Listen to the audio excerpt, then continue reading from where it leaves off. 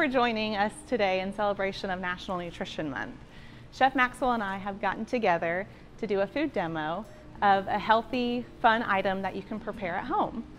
We're going to be talking about hummus. Hummus is traditionally a Middle Eastern cuisine, but here in the United States we like to eat it as a dip with either some vegetables or some whole grain tortillas or crackers, and you can also add it to a wrap or a salad for some extra flavor.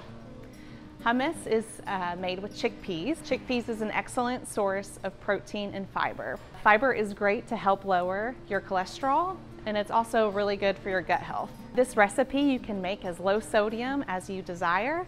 It's great to follow a low sodium diet if you ever have any heart conditions that you may need to get your blood pressure under. You could also drain the can of chickpeas to lower the sodium, or you could just use a salt substitute such as Mrs. Dash. In addition to this awesome recipe that Maxwell is preparing, I've also seen recipes for dessert hummus, from like chocolate chip cookies or even like a brownie batter hummus.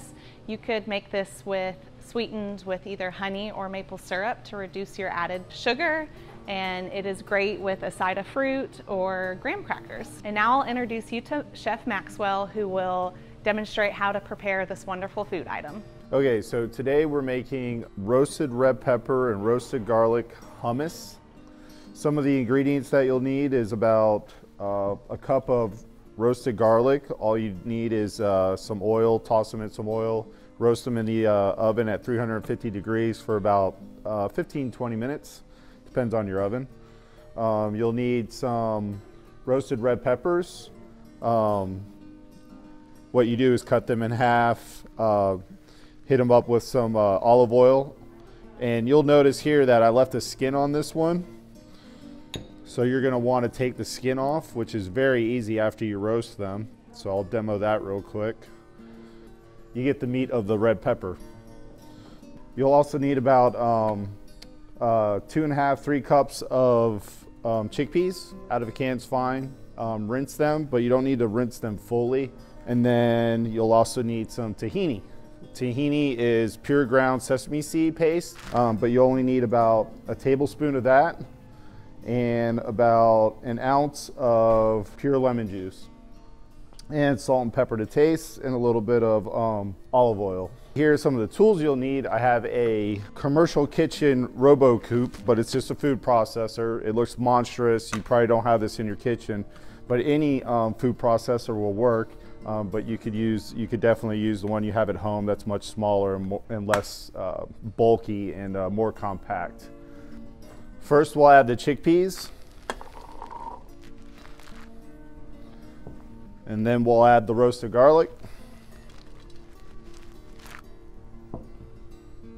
and then we'll add the roasted red peppers.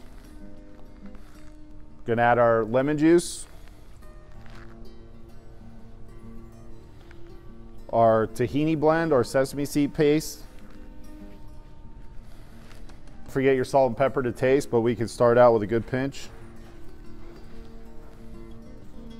or two. If you have your olive oil in a squirt bottle, it will help as you pour. Lock your lid in nice and tight, and of course turn it on.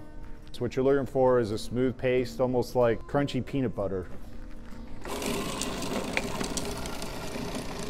So to get that paste, you're going to need oil, but you want to slowly incorporate it. A nice steady stream, as you can see here.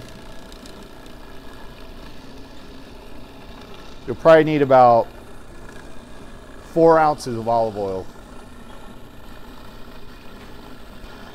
And it's going to be real chunky at first, but it'll smooth out as you add oil.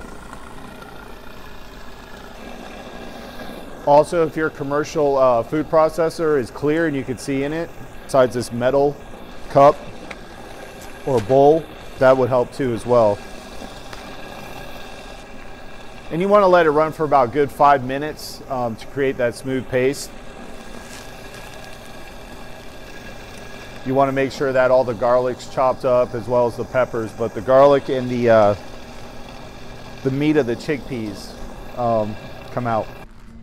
So about 5 minutes in the food processor. Like I said, it should be a pretty, it should look like chunky peanut butter. And since you added roasted red peppers, it'll have a red tint to it. I also took a whole wheat pita bread and I put grill marks on it just to give it a grill flavor. And then I cut it in triangles, as you can see. You get about 6 triangles out of 1 pita bread. So that's what you see here with the grill marks. But this is the finished product, roasted red pepper and garlic hummus.